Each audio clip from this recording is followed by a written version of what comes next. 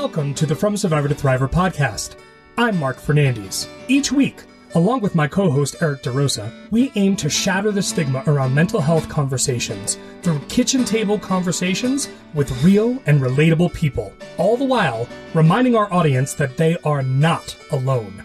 There is hope, there is help, and there is a way through. Enjoy today's episode.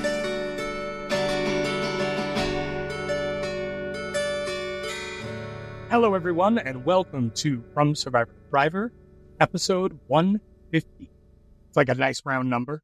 Not going to say much about it beyond that. But this is one of your co-hosts, Mark Fernandez. I'm just further down the creek. I'm a little down valley today from a remote location, and I'm going to send it back up valley, across Brush Creek, to my ever hot, steamy co-host, Eric DeRosa. How are you? Happy 2024. This is our first recording of the new year, and I have, right before we came on, I jotted it down in my legal pad. I said 2024 is the year of the Thriver. And so I don't know how I'm going to market that, where it's going to show up on our From Survivor to Thriver merch and all those things. But 2024 is definitely the year of the Thriver. I think all of us have had enough surviving in our lives. And so I think it's time for us to move on. How are things with you? I know you're a little bit down the creek where the actual Roaring Fork is running and not frozen this time of year. It's not fully frozen, but it's icier than you would think after the past couple cold days. I'm good. It's been a wild week.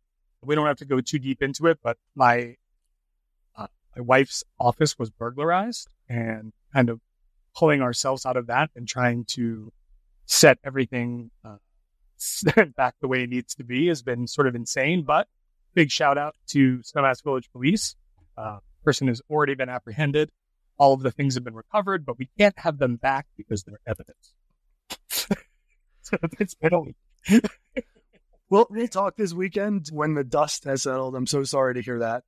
And I hope she gets her things back very quickly. We're doing all right. We're doing it. I'm excited. It's been a while since we've reported, so I know. So for our first guest for 2024, I'm super excited. We're going north of the border to meet, I'm going to say, not only a really good friend, but somebody who, if I could call her a little sister, I would. She's amazing. I've been on her show, and I thought she was the right person to have on to kick off the new year. So joining us today is Nikki La Croce. In early 2021, Nikki experienced what she now refers to as her, and I quote, personal Armageddon, as she left a decade-long abusive relationship and simultaneously was faced with the unexpected loss of her mother amidst the peak of the pandemic. Navigating these events and being forced to cope with two very different types of grief at once, Nikki's perspective on mental health, personal growth, and healing through trauma shifted drastically. She has always felt strongly about the importance of human connection, and thanks to a tremendous amount of support from her family, friends, and her therapist, she made the decision, and I'm so glad she did, to return to the mic to share her own story in May of 2022. Now, you can catch new episodes of Who the Fuck every week to hear guests from all over the globe share their unique stories of resilience, gratitude, and their missions to make meaningful change in the world. Nikki sees the continued growth of her show as a way to help others feel seen and heard so they can learn how to prioritize their well-being and find the inner peace we all deserve. With that, let's go up to British Columbia to welcome in my friend and little sister, Nikki. Thank you so much, Eric. I love the introduction, and I totally feel the same way. The connection was, I feel, virtually instant. You're one of those people that since meeting, I kind of just don't even know what my life was before we met. Like, you've just always now been part of my life. I appreciate that. And yeah, getting your random texts or me sending you random texts, and whether it's just something a little bit uplifting or business related, you have been an incredible addition to my chosen family. As Mark and I like to refer to it as. And I want to thank you for that. And for those who are listening right now, when the audio clips come out, you'll see I was gifted over the holidays an amazing beanie for the cold weather here from the Who the Fuck podcast. And so I'm donning it on tonight's show. And to any of our other upcoming guests, if you yourself have any merch and you want to send it our way, Mark and I are more than happy to wear it during the recording, and a great way to plug your own show and what you're doing. So thank you so much. Yeah. I was really just hoping you'd wear it out on the slopes and get some good use out of it. So I appreciate the product placement. So I guess to start, there are so many pieces and parts, and you and Mark and I were all on this, I'll call it a crusade, if you will. Yes, that's a great to shatter all these stigmas. And there are so many stigmas to shatter, and there are so many things that we could talk about. But I think a great place to sort of pick it up, and we can always backtrack from there, is when you were talking about 2021 and your own personal Armageddon. And not too long after that, when you finally came out and spoke about what was happening in your life, it was really a game changer, I know, for you. So if you want, take us kind of from that point and what was happening, and then we can always fill in some of the pieces and parts later on.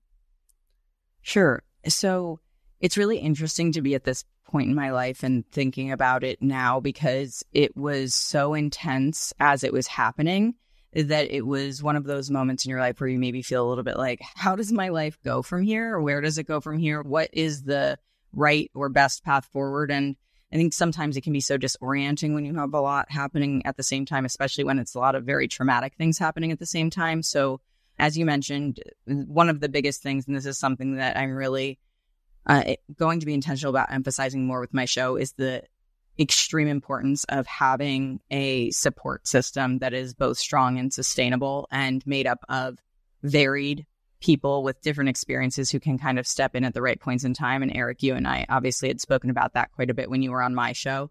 And I think that when I was in that situation, so the over decade-long abusive relationship was with my ex, who I ended up having married, but there was something in me the whole time that I knew this person wasn't right for me. But what I came to realize really by the time that I had left and kind of working through it, especially because I was also navigating the grief of losing my mom, was that there was this part of me that really needed to understand and heal what part of me accepted it for so long. Because being in an abusive relationship, it was primarily psychologically abusive with somebody who is narcissistic, but it was something that, I didn't understand that my lack of self-love was a major contributing factor in keeping me there.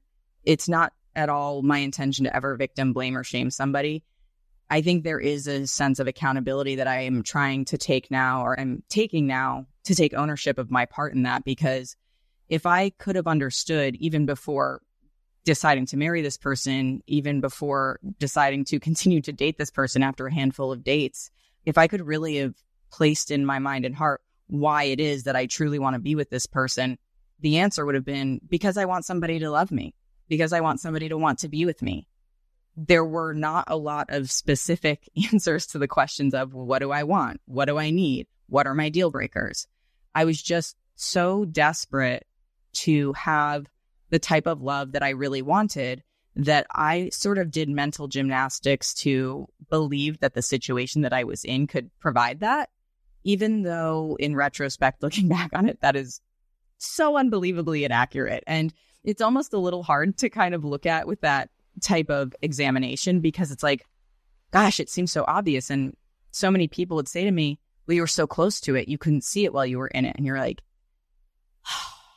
but all the signs pointed to this wasn't good, or these bad things were happening. And so because I was at this major point of transition, both in leaving that relationship and then suddenly losing my mom, it kind of felt like I just didn't have a choice, or that the choice was being thrust upon me, that if you're not going to change now, when the hell are you going to change? And so I think getting to that place of recognition where there were no excuses to be made, there was nothing that could keep me there, it really shed a light on my own responsibility that I had to take for why I accepted so little for so long.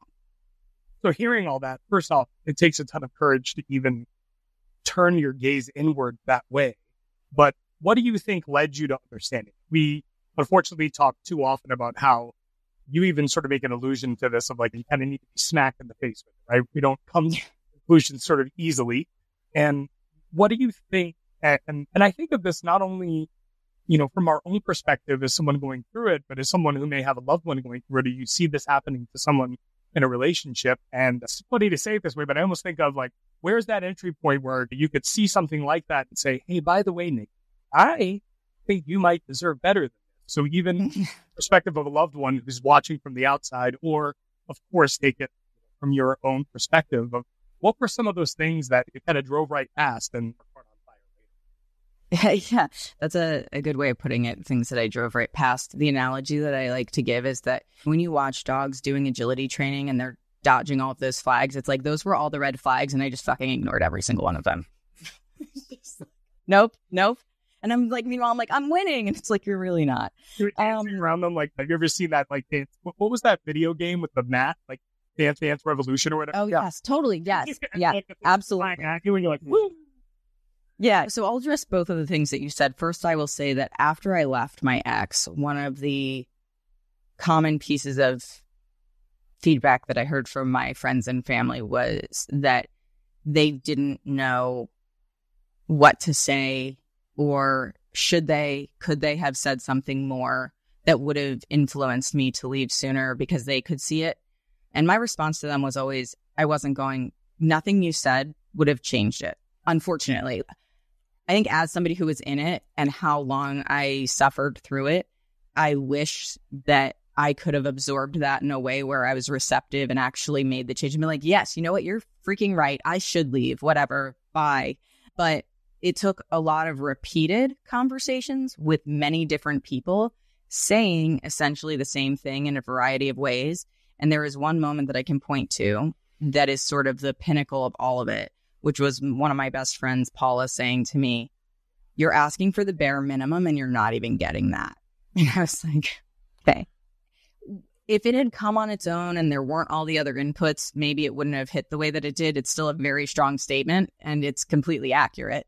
So I think it was the culmination of, I don't believe I alienated people and kind of iced them out from giving me the feedback. I found myself being more defensive of my ex, trying to justify the things that she was doing. She was dealing with a very substantial substance abuse problem, claiming that she was dealing with dissociative identity disorder. And then there was a therapist involved who was validating her, who was ethically unsound for a variety of reasons that I don't need to get into. But suffice to say that it was like that idea of being too close to it. I kind of felt upset with myself at first, but now that I look back, I'm like, well, all the inputs from the people closest to me, like literally in proximity to me, were the ones that were being manipulative, whereas the ones that were more external and literally physically much further away from me were kind of coming in at random and based on what limited information I was sharing. So with nobody really knowing the whole story, it would have been really hard for them to be able to influence me in a way that would have propelled me out of that relationship faster. But that said, I was gaslit a lot. When I started dating my ex, it was 2009 or 2010. And I don't believe that the term gaslighting was really out there at all the way that it is now.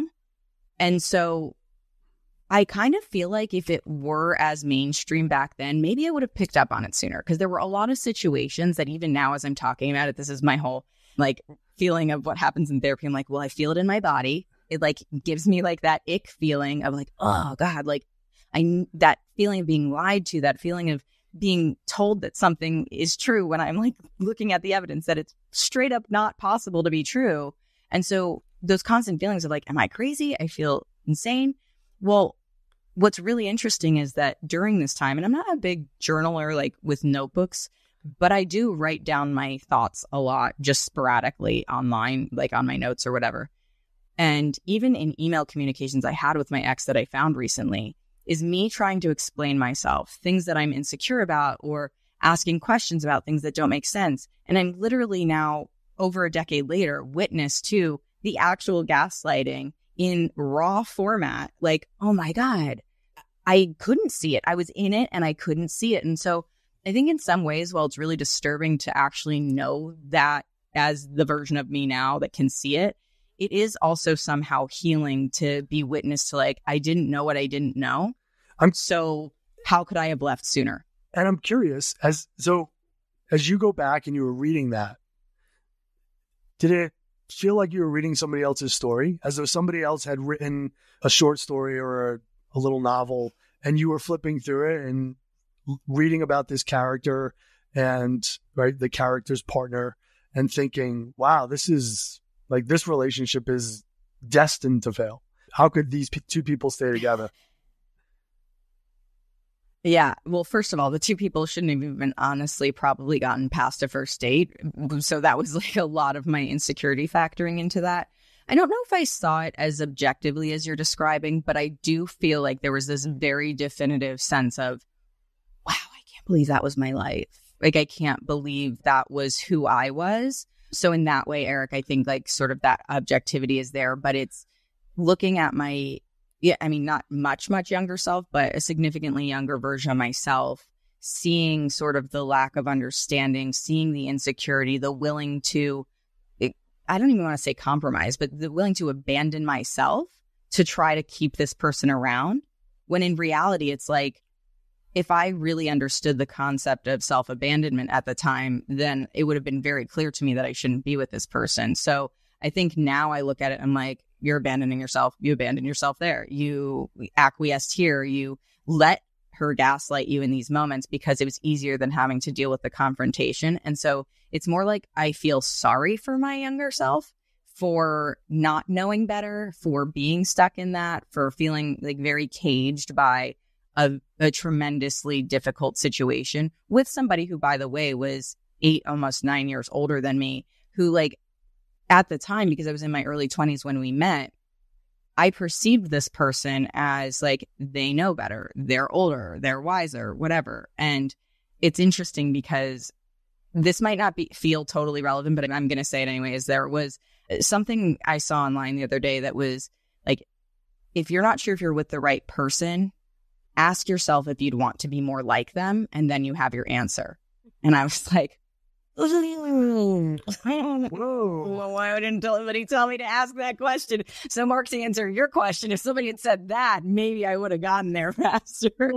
And that's the hard thing, right? You never know what to say. And, I think the one thing I will say to you, though, is I don't think it is just a question of age, because all too often when I've heard people talk about being in an abusive relationship, no matter what kind of abuse it is, it's more an understanding of that situation versus having some sort of sage wisdom that you come out with. But the thing that you speak to that I think is so vital and it is also so hugely useful is this understanding of like what position you are with yourself. Eric and I have shared our journeys in different ways, especially with our Amy's, both of our wives. And we were both actually by our generation quite young when we got married.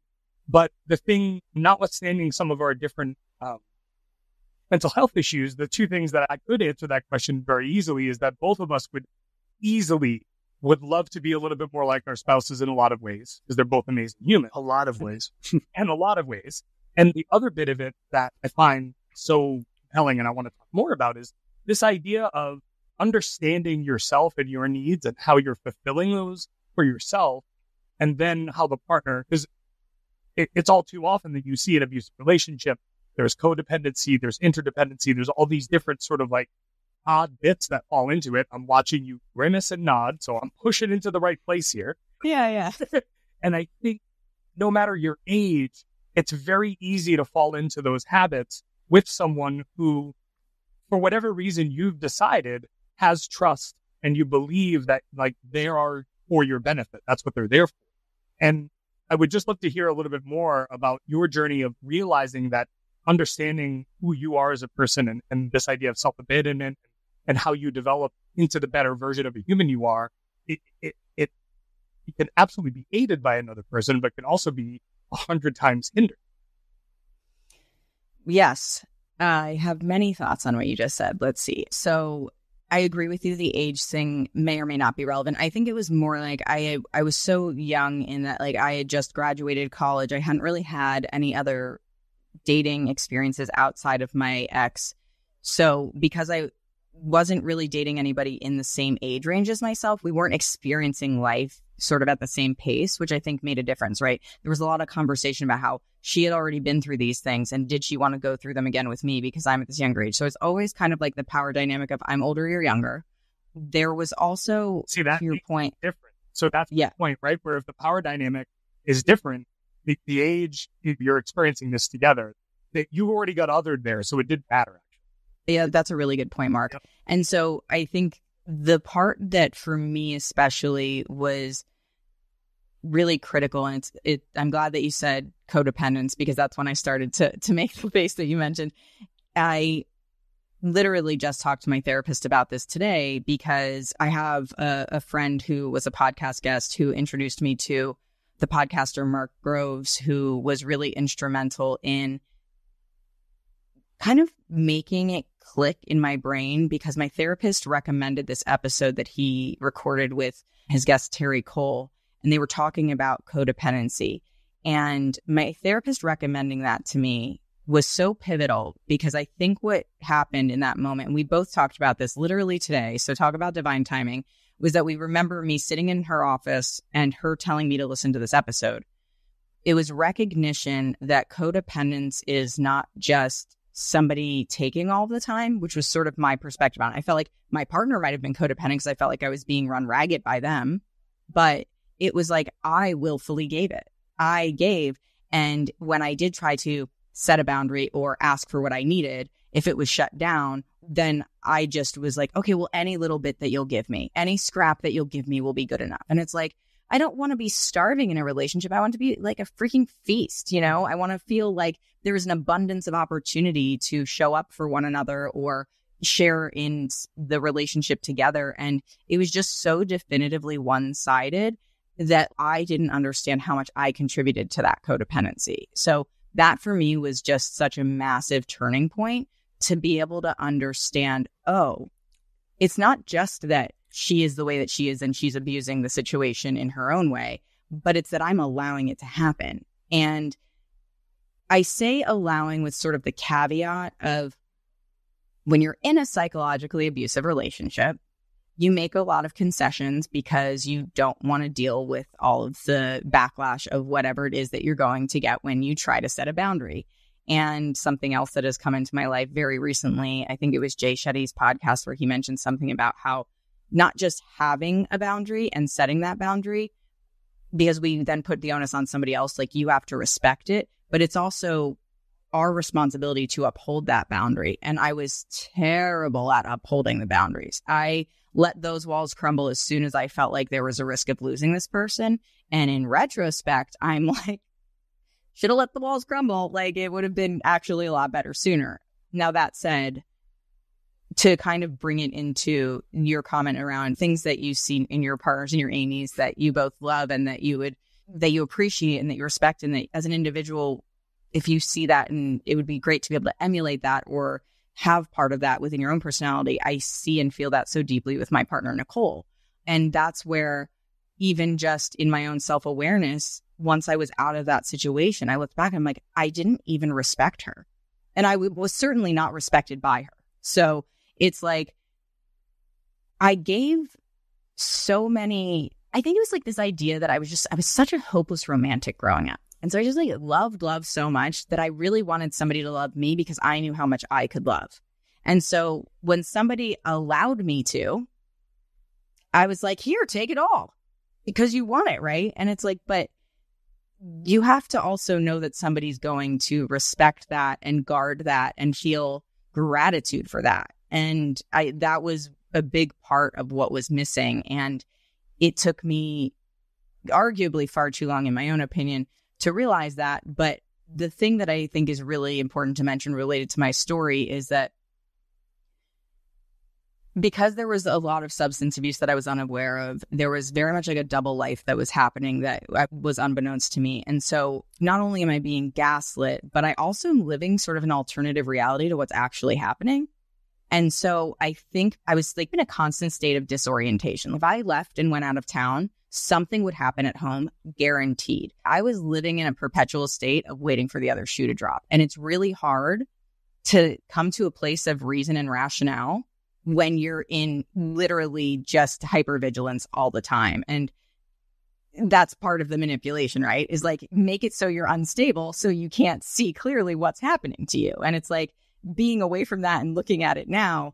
Oh gosh, the only thing I can keep saying is I wish I knew more sooner about just the psychology behind it, because even just learning to understand that outside of who I am as a person was so important to then giving me the space to sort of reflect on it and be like, oh, how does that actually affect me? How's that showing up in my life? I'm sure you danced around many hard red flags besides this one, but when I hear that idea of hypervigilance around either a parent or a partner or someone who is like so clearly supposed to be in your corner, like to me, that is like you've flown the entire UN of red flags. Like there's 30 of them all lined up in a row.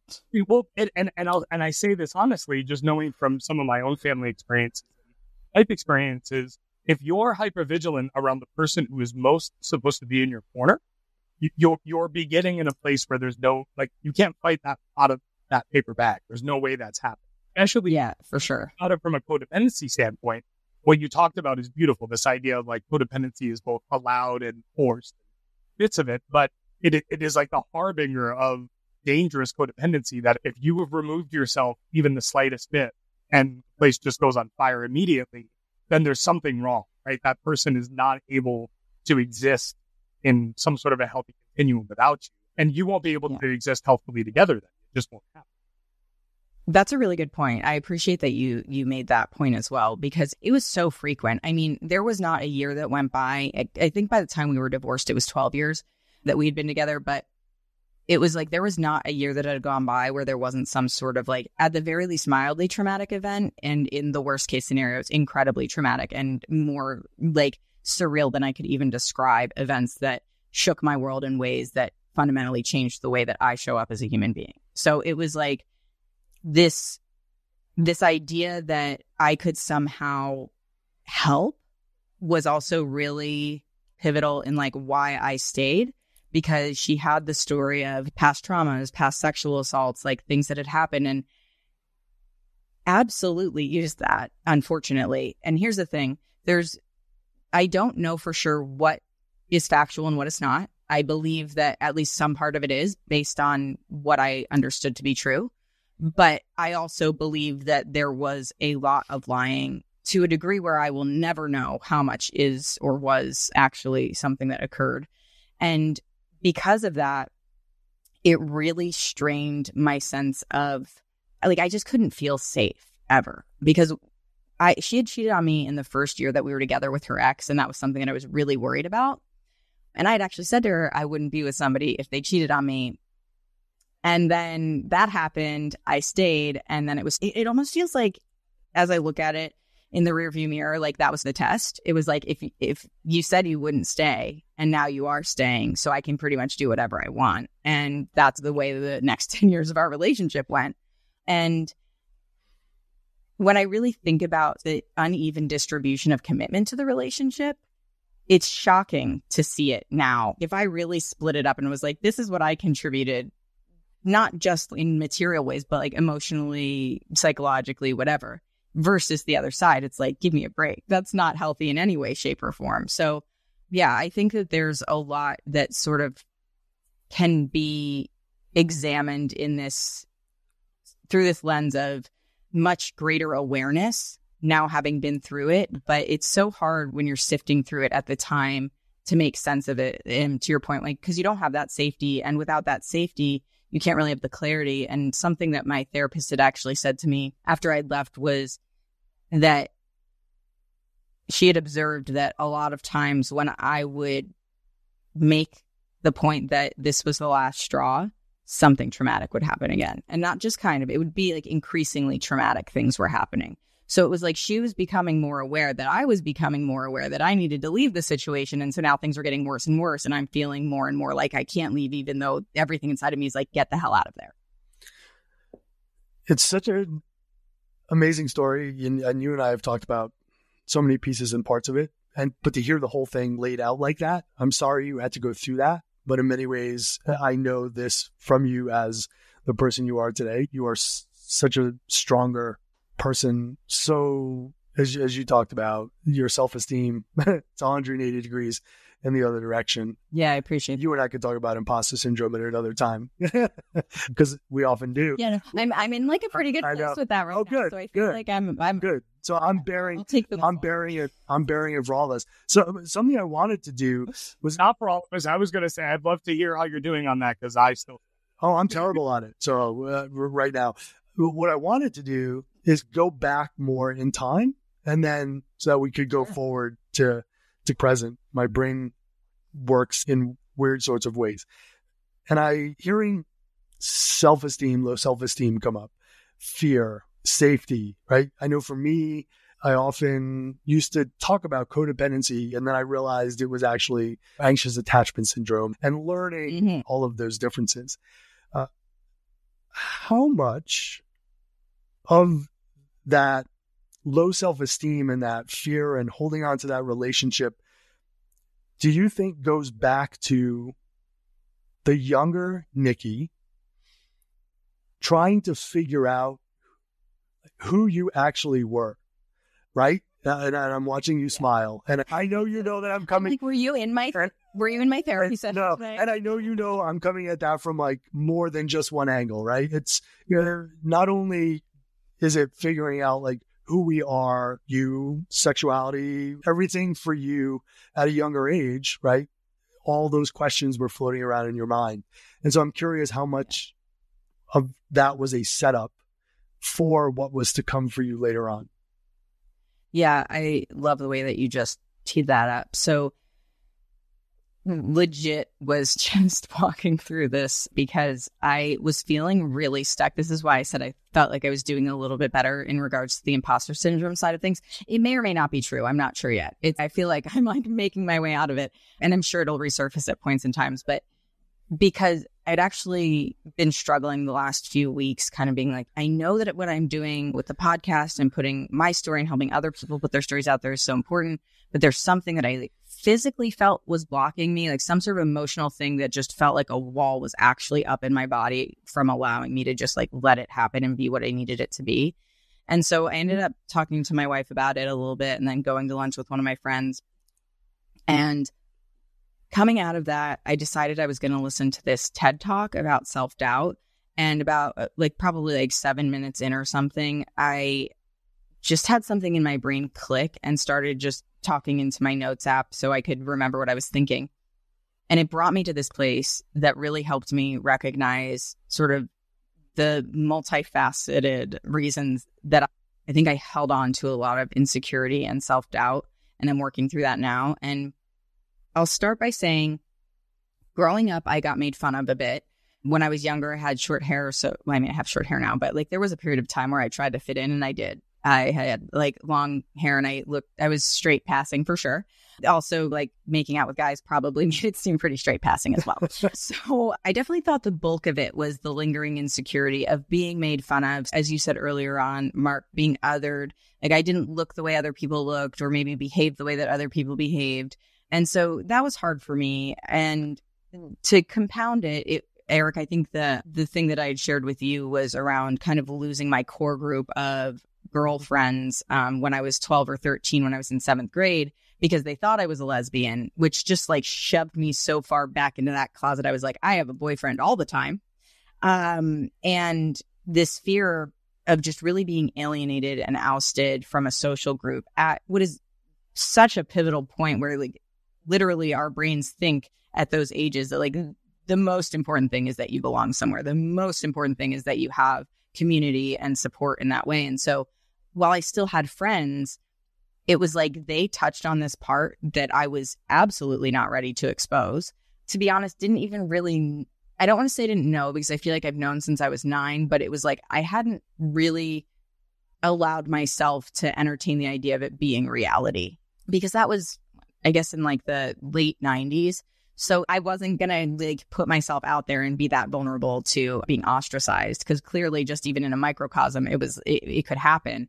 And so I feel like that was a big part of it. And I think that so much of why I've felt anxiety about showing up or shame about like really being who I am has been around, okay, well, what will people think? Or will they not like me if I show up for who I truly am?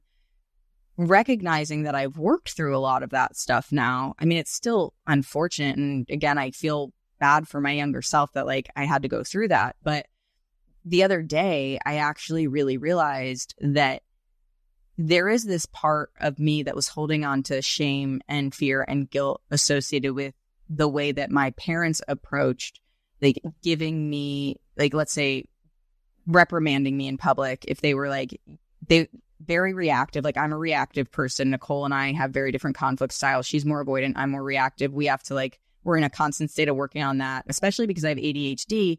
That wasn't diagnosed when I was a kid. My parents didn't understand. I certainly didn't understand that like the impulsivity kind of comes with it. And so a lot of times if I was reactive, they would be like, go to your room. And the only way I knew how to self-soothe or regulate my emotions was to basically nap and then be like ready to apologize for whatever I did.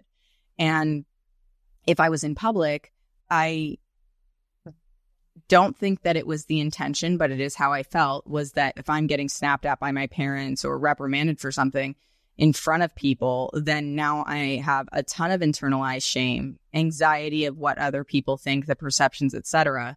Even talking about it right now, because it's like a very freshly uncovered thing, like within the last 48 hours, it is sort of intense. Because when I started going to therapy and diving into things from my childhood and having to acknowledge my parents, the way that they handled these things contributed to this. My parents, there was never a doubt in my mind that they loved me. There's never been a doubt in my mind that they're proud of me. But there have been moments where I've worried, especially related to my sexuality, if they accepted me.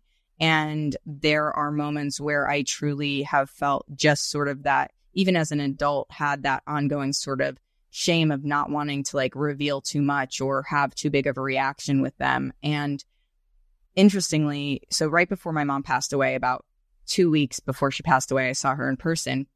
And she had said to me, because at this point I made the decision to leave my ex, she's like, I don't understand why you felt like you couldn't talk to us about these things. And it's like, because I had a genuine fear of how you responded to things. And I was in a place where I could finally communicate that. But it's something that I really wish she was still here to talk through a little bit more. But I think that even just having the ability to recognize that and be like, oh, it really isn't just the bullying. Because I really, up until, no joke, 48 hours ago, was like, it's because I was bullied and I have this insecurity and I need to just get over it. Like I have, to your point, Eric, much more self-confidence now. So why am I still so insecure about showing up? Like, what is that? I was like, come on, I'm flipping over rocks. And I'm like, is it that? And finally, I just sort of stopped trying to find it. And something clicked. And then I was like, wait a second. Oh no. Okay. I guess we have to deal with that now. And so I'm kind of mid-flight on that journey at this point. And it's definitely, it's eye-opening, because I give my parents a lot of credit for what they did well. And I also have to say that there are things that I wish they knew how to do better. I love how you put that. And something was kind of those light bulb moments, chandelier moments when they all go off. You're mid-flight. Hopefully on your plane, the door plug doesn't come flying out as it did on the Alaska Airlines flight. I joke, of course. But when I last went through like my major flipping over rocks, and then suddenly there was this big boulder that started rolling after me. And when it tipped over, there was all this stuff underneath. And I realized, oh, I have to like plow through this. And I didn't want to. And I remember our therapist, Mark and I share a therapist, she said, you should be thanking your brain right now, because this is your brain's way of telling you that you're ready to do the next piece of really hard work. And at the time, it made no sense to me. At the time, I didn't want to hear it. I just was thinking, I can't believe I'm going through this again. But when I came out the other side, there were all these additional things that had been so unsolved for decades that were suddenly solved. And so many things started to make sense. And I came down from 36,000 feet and I touched down on the runway, a few bumps along the way. But it sounds very much as though that's kind of where you are in your journey right now. Yeah, I really appreciate you adding to the analogy with your flipping over these rocks and now this boulder's coming after you, because it's interesting that there's something that can be so influential in the way that we show up and the way that we behave and what we allow to surface that are just not at the forefront. So it's like in a way, it's a humbling experience, just how much can go on without you really understanding what it is. But like you said, I do feel like it's because I'm at this point where I am ready to be able to navigate it. And based on everything I was telling you before, which believe me is the short version, it's like there was no space for me to access that. There couldn't have been, because I was so preoccupied with all of the other stuff going on in my life. And forget the insanity of the relationship, a bit like losing my mom and the fact that I was going through a really bad divorce because my ex was relentless, literally lost my mom and would not like give me any sort of like break with the divorce. Like she could have just taken 50%, walked away, and it would have been like nothing, bye, good, congratulations. But instead it was like I now had to battle somebody instead of allowing myself to grieve the loss of my mom. So it was like, as long as that was happening, I wasn't able to fully process losing my mom. My family struggled with that as well. And then once that had all sort of passed, and then I was able to more appropriately dedicate time to grieving the loss of my mom, now I'm in a place where it's like, okay, what about the other stuff, right? Like, because there was a lot of other stuff, to your point, Eric, that happened way before any of that contributed to me getting to that place ultimately. And I could not have grasped the level of growth that I have gone through without having experienced those things. And I always say to people, I wouldn't, if somebody was like, you wouldn't have this growth if you didn't go through these things. I'm not the person that wants to be like, okay, I'd do it again, because I don't know that I want to, but I do recognize the impact that those experiences had on my both desire and the necessity to grow at the kind of honestly rapid and aggressive like rate that I needed to be able to like actually launch myself into the next version of my life, which happened really quickly once those two sort of massive hurdles were cleared, hence me being in Canada now, because I don't think that really was on my radar at all. But, you know, I do believe that sometimes like the right people come into your life at the right time. And my wife, Nicole, came in as a friend and was exactly the support that I needed at a time when I needed it. And, you know, when it comes to thinking about my previous habits in relationships and holding on to that shame and that low self-esteem, like I wasn't in that place at all when I met Nicole. And she was actually wanting to commit to a relationship. And she said previously, like, she just didn't really care. She was uninvested. And so when two people are sort of at that right point in their life, like I would have been the desperate, needy one previously. And she would have been like, that's gross. I don't want to date that. So I'm glad for the growth that I went through to be able to be where I am and to be able to like have the people in my life now that I do who create such a safe space and so much opportunity to like really show up fully and ask myself those deeper questions that are still lingering. Well, it's the hardest thing, right? I won't say we often celebrate our journeys, but like we wear them as a badge, so to speak, or they're whatever they are. But the three of us wouldn't be sitting here having these very open and raw conversations about how hard it is just to be a person in the world sometimes. And I don't say that to minimize anything. I say that to like maximize the just human characteristics of what we all often do, right? Even the way you spoke about your parents, like, and regret's the wrong word, but you know, feeling like you've lost out of being able to like share this next part of the journey with your mother. Most parents, no matter withstanding like different mistakes they made or whatever, they were doing the best they could and they would continue, right? So, and as somebody who's lost a parent as well, I would just tell you that whatever spiritual belief or whatever it is, like it's there. And there's still such a part of that journey for the good and the, all those things happen. And it is such a strong and strange difficulty when you have one of those things. And like, I'll have that random thought occasionally where I really want to tell my dad something. Generally, it's actually one of the few times that I'll journal or write down because I'm like, it's that important to me. It's the time that I know that I should take note of it however I do. And it also helps me sort of, for lack of better terms, digest that thought process and put it in as part of how I breathe. Yeah, I really appreciate that. And something that I do feel is so much more important is to get those feelings out when you have them. It's sort of how I actually ended up coming back to the mic. Was I just knew I needed to process what I was going through, but I felt like if I sat in front of a computer and I tried to write it out, or I'm very bad at writing by hand because I have terrible handwriting and I can't write fast enough with how quickly my brain works.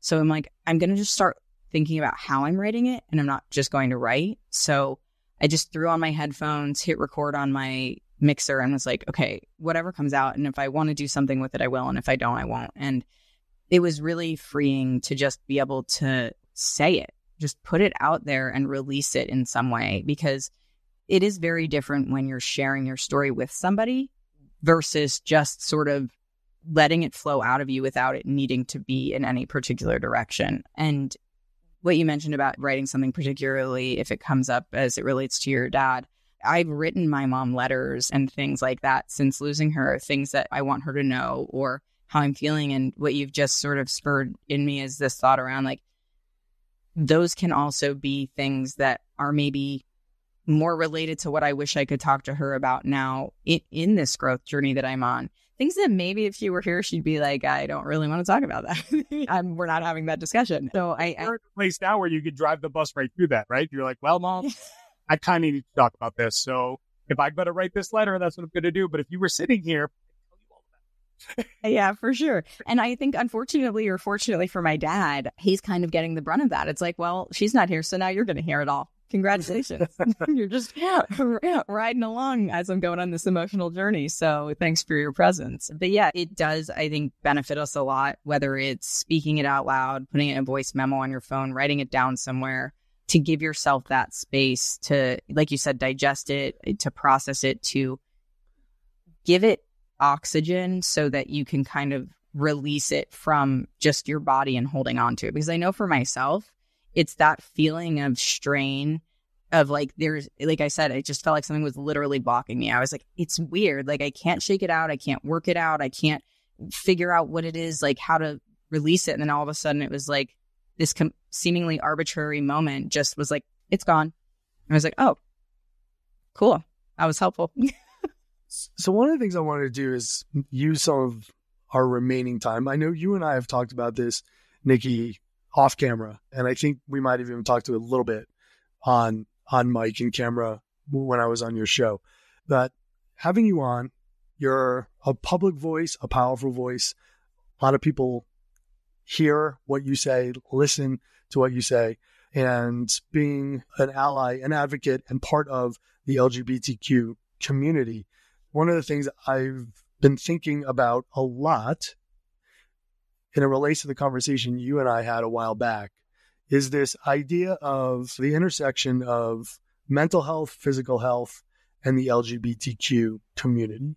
And you and I were talking about, and Mark and I have talked with some other guests about this idea of there's a struggle at some point when you're trying to figure out, do I come out? How do I come out? What do I say? Where do I fit in? And there's a big mental health struggle often that is associated with it. Sometimes there's an addiction struggle as well.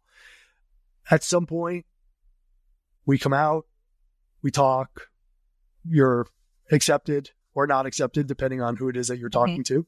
But that also opens up a different can of worms, which unfortunately in today's society is around physical health and physical safety.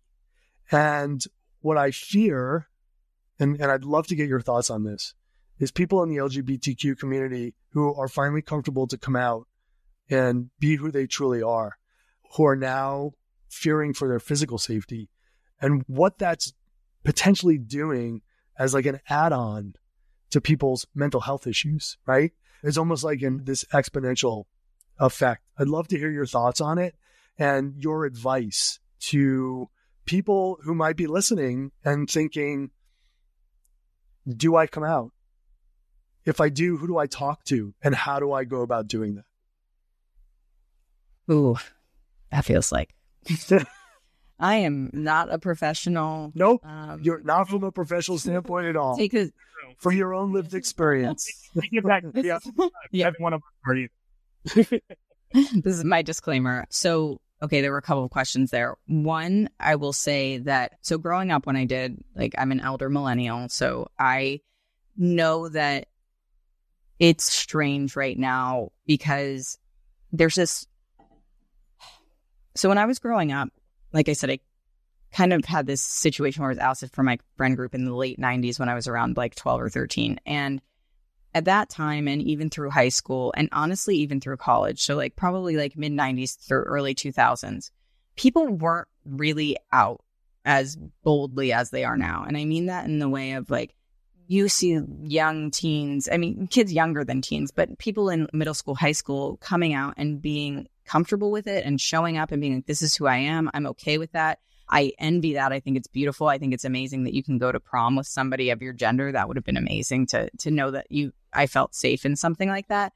But at the time, it's like we had a gay straight alliance at the school. That's what they called it. And it was like there were maybe 4 people in it, somebody who was very obviously gay. And then the girls, you're like, they could be lesbians, maybe. I don't know. And bisexuality was still like very much like pick one. And so at this point, or at that point, it was like, you're not going to put yourself in that situation. It sort of reminds me of the movie Mean Girls when they're like, that's social suicide. Yes. And it's like, that's what it would feel like. And not to make light of suicide at all.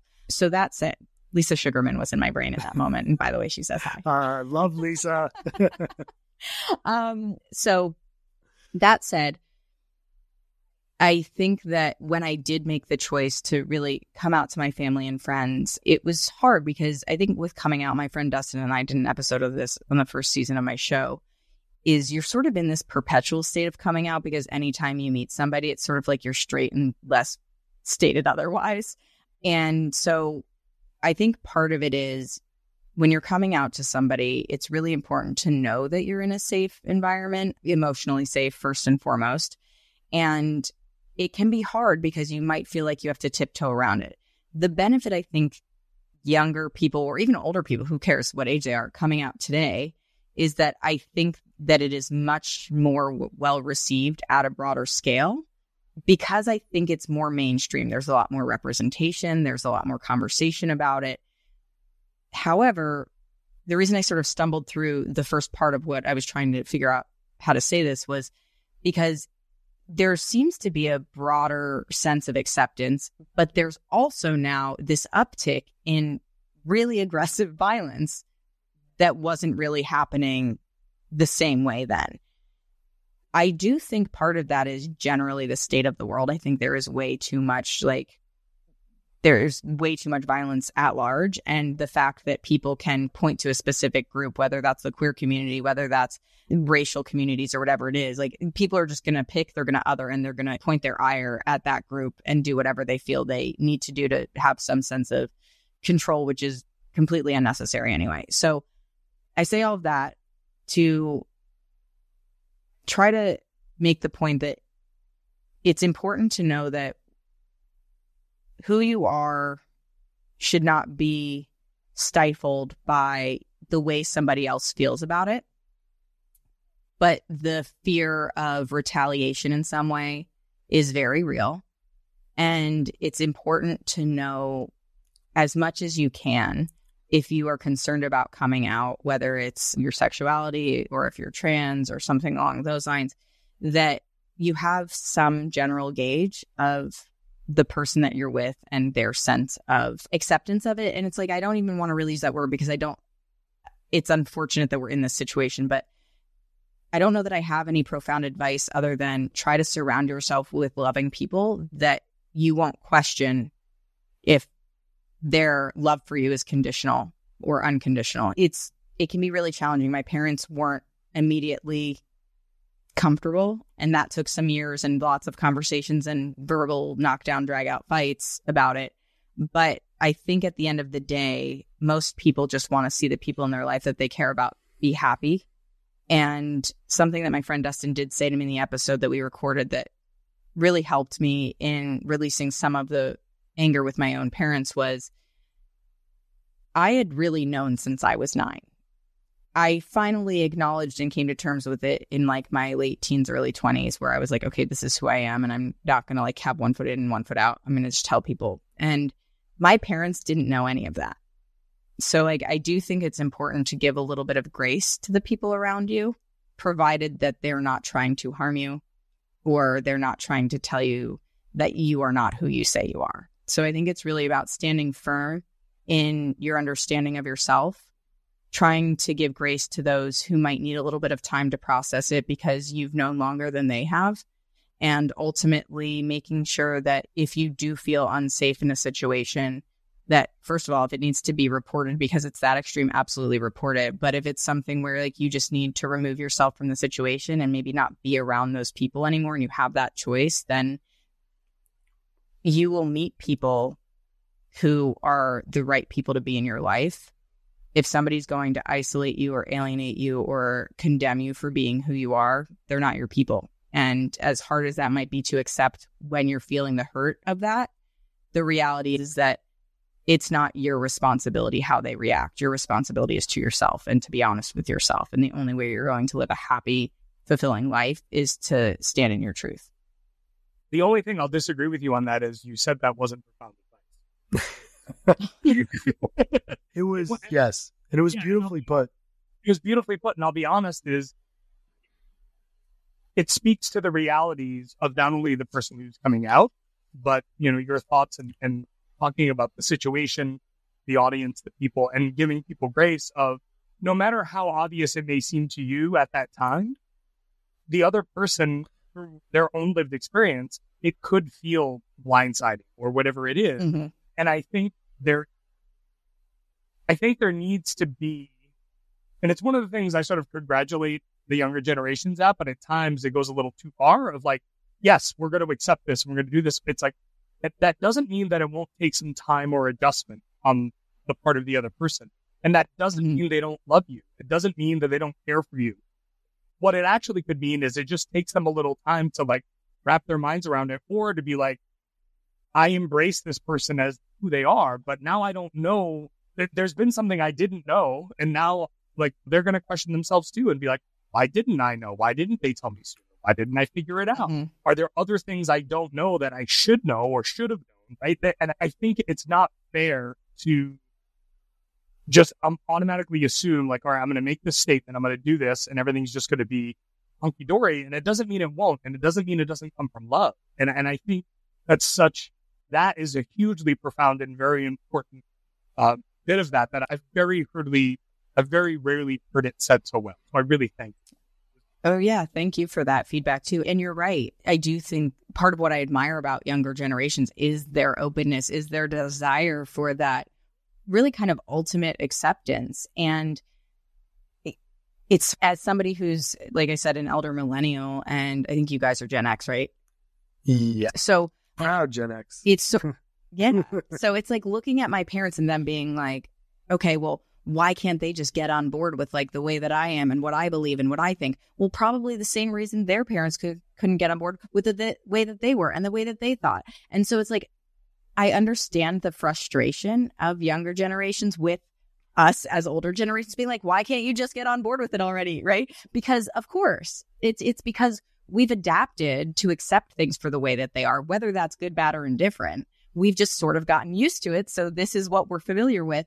And so to your point, Mark, I think sometimes it absolutely might feel that sense of being blindsided, but it could also just be like, I just need to like reorient myself with the situation. More than anything, it's just like, oh, okay, that's new information. Now that I know that, this can be how I behave or how I think of things. And that's how I think what you're referring to is really being willing to be open-minded and be willing to change the way that you see the world or the way that you think about things. There's no harm in evolving in that way. Like, we are human beings. We are built to evolve. That means physically, that means mentally, that means emotionally. And so if it's challenging, I think the thing that I would invite somebody who is on the receiving end of information that might feel disorienting for them is ask yourself why, to be able to understand how you can come at it from a different angle. 1,000%. And I think what you just said that I love so much is that is part of evolution, right? So if you're someone who's listening to this right now and you're like, okay, old fogies over there, like just get with the program, we are doing everything we can to get with the program, right? But we've got all this programming and things that we're trying to sort out. And we're also trying to be respectful, right? Like, I'll tell you a very funny anecdote about when my wife and I were living in New York. We weren't married yet. And one of her cousins we're very close with would never refer to us as boyfriend and girlfriend because she thought it was demeaning to the depth and what she thought of our relationship.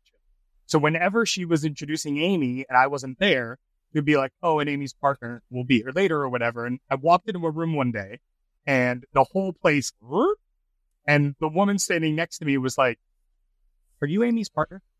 And I was like, yeah. And they kind of looked at me and they were like, we were expecting a girl, right? She kept calling her partner. And like, so we just assumed, and it led to this like uproarious laughter. And to be honest, like it was a room full of like therapists, college professors. It was a very accepting, very like, there was a very like, they were just like, we were expecting a girl. And you were like, you don't seem like you're a lesbian. Yeah. I love women. It could okay. But no, so there was this but it actually, it made me think of it when you said that of like the reorientation, right? Like nowadays we refer to anyone in some kind of partnership, you would use that as a partner. But in 2001, New York City, that they just, and it kind of flips out at its end because they immediately assumed, since my cousin kept referring to us as partners, that it absolutely, like, Amy's a lesbian and we're waiting for her girlfriend to get here. And then a bearded dude rolls in, dropping F-bombs, and they're like, that's not what we expected. They're like, we were totally on board with it. Where is her lesbian girlfriend? We were actually looking forward to another girl in the computer. Yeah, right. We're like, this is unsatisfying. But it led to me, just as you were even saying that, this idea of like how we reorient or think about it, it actually like sparked that story in my head immediately. Because I was like, that also shows a need or want to not only be accepted, but to accept, right? Like we get, especially if you think about it, if it's someone you truly love and care about, like you said, in the long run, their happiness and healthiness is what really matters. And I think if you do have questions about something like this, it's really hard to do that, but you're going to have to go down that road of like, this person I'm about to go talk to, am I telling them for me, or am I telling them so it could be the next step in our relationship together that they'll understand this broader part of me? And I think if you can't answer yes to that second question, then maybe you do have to think about whether it's the right time, how it's done, and things like that. For sure. And something I love that you shared that story. Thank you. Because it really painted a picture in my head of what the look on people's faces would be. And I feel like the other thing that's important to acknowledge there is that desire that we do have to exhibit our acceptance to other people when we know that we are accepting. And I think that can be hard sometimes because we are in this state of hyper awareness about like, are we saying the right things? Am I communicating what I think in a way that's not offensive to somebody? Sometimes not. Sometimes we'll say it wrong, or sometimes we don't know better. But the whole idea of when you know better, do better, that has to sort of be our collective philosophy to be able to navigate these changes that are happening. I mean, this isn't the first time in like all of human history that social changes have happened like this. It's been consistent progression. So I feel like it's important for us to acknowledge that this is happening now. It will continue to happen. And the more open-minded that we can be, the better off we'll all be, because I don't really feel like there's any benefit to hating somebody for any reason, really, but specifically for something that this is somebody's humanity. It is their story of themselves. Like, it's nobody else's decision to make who each of us are. So why does there need to be any animosity about that? And I just really encourage people to invite the conversations that might feel uncomfortable in, because can be challenging and it can be maybe embarrassing to admit that you don't know things, especially terminology or specific, I don't know, ideologies or whatever it might be. But if you don't ask, you're never going to know. So you may as well have the conversations. And it's not to say you have to agree with everything, but wouldn't it at least be nice to know why you believe what you believe? Well, and I think in addition to that, and I can't think of a better way to wrap up, because the way you said that is so beautiful and it's so true.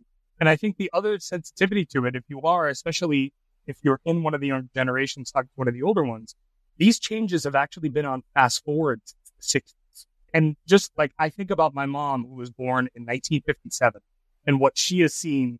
Either she got in trouble in middle school for wearing pants as a girl, right? Like, I think people need a little perspective in that, right? And like, I've been very open about the fact that I had a gay Catholic uncle and an auntie Roger, and like my upbringing was very mixed culturally, and I grew up in a very old world household, but like all different races and different things around me, and having a gay uncle and being Catholic and all these things. But like, it's been on fast forward. Like, if you can, Eric's a little over 50, I'm approaching 50. Like, our past 12 years, it's been like a blur of like, oh, wait, we don't use that term's bad now. Like, I thought that was the nicer one. So like a little grace and acceptance, and maybe instead of just getting offended and angry, like ask someone a question of like, what is it that you think about that or why? And you might both end up learning something instead of getting. Totally. I feel like it always ends up in this like preach, learn, lecture situation. And I'm like, that won't help us all in the long run. It just won't. I don't think. Yeah. And we're not, it doesn't always have to be a discussion where you're trying to impose something on somebody. I think that's one of the most comedic things about people who are against like the queer community is like, nobody is trying to make you gay here. Like, that's like not even remotely. In fact, you're so opposed to it that like I would prefer it if that's not the case, because that just seems like bad juju. It's fine. You stay where you are. But I think the case, right? The person who's most specifically against it is because they're struggling with it themselves. Yep. Well, and how beautiful would it be if the people that really are so feeling like they need to condemn it so much because they're loathing part of themselves or insecure about part of themselves, like could feel that sense of community and understood. You're condemning the people who would help you feel the most seen and understood. Like, that just makes no sense to me. So like, do a little bit of introspection, look inward, ask yourself why you're so mad about it. And at the end of the day, everybody's entitled to live their life. My philosophy is like, if you're not hurting anybody else, then by all means, be who you are, do whatever it is that you want to do, but show up with integrity and be a good person. It's not actually that difficult. I actually think it's a lot harder to be hateful. So I really appreciate you helping round out the conversation, as I say when I'm on my show, with that, because I think it's really important. I think people are really in a place of wanting to find alignment just sort of at the broader sort of stretch of humanity, instead of trying to box us all into these things. And those uncomfortable conversations, they're the things that will actually help us understand each other better. Amen, sister. Eric, anything you'd like to say as we wrap up? Well, I just want to give Nikki first the opportunity. It's shameless plug time. So where, I know where, but where can our audience find your podcast, find you, DM you for all of the questions about all of the things? Yes, I do have a lot of the answers to most of the things. You can find me so the podcast website is currently whothefck.com. Who the fuck? No, the website. The FCK. But yeah. I want our audience to know when you tell people, say it the right. Yes. Who the fuck? Yes, the show is Who the Fuck, and new episodes are out every Tuesday. You can subscribe to my YouTube channel. It's actually my name, so it's at Nikki La Croce, and that's where I am on TikTok and Instagram as well. So it's easier probably to find me by my name on social, but then the show itself is Who the Fuck with an asterisk instead of a U. And you'll see, if you're watching the video, you'll see my face on the episode or on the album art. And you can get that on Apple Podcasts, Spotify, or wherever you listen. Nikki, thank you so much. Again, it's like talking to my little sister who I never had and wish I did. Thank Nicole for allowing us to have the time with you tonight. And please, she's probably like, great, I get to work later. But I will tell you, I will thank her for really being such a massive positive change in my life at the time when I needed it the most, and for really helping me grow, not just through the support as I was going through everything, but for really being an even partner in this relationship. It's something that I value more than I could have possibly grasped. So I have to give that shameless plug as well. Very beautifully said. And when the two Nicks, Nick and Nick. So that's the swag I want yes. today. I had a feeling, you and I talked about it earlier. So yeah, I can't wait to hear what's in store for Nick and Nick, both personally and professionally. So thank you so much. I'll turn it over to my friend Mark. Just a little bit down valley from me right now. I can't thank you enough. It's been an incredible conversation, and I love so much how you're always able to kind of put it in an envelope and redirect it of this idea of like, how do we have a dialogue? How do we learn a little bit and come at that from a place of caring and love versus this idea of like othering and putting people in this other box. And all too often, I do think it's that those people actually have a wound or something that they're not able to delve into, and that's they're trying to protect themselves. If we can be one little chink in that wall to break through and allow people to be able to do that, that's really why we do this. Totally. Thank you so much for having me, guys. This has been such a blast. Thank you. And that's how I'll end. I just want to say thank you so much to our amazing guest, Nikki La Croce. And I want to thank Eric DeRosa, my podcast host. And this is Mark Fernandez, co-host of From Survivor to Thriver. And this has been episode 150. And I can't think of a better way to have a round number, Nikki. It was wonderful. And I will leave us with these words. As I always do, let's please all be as well as you can.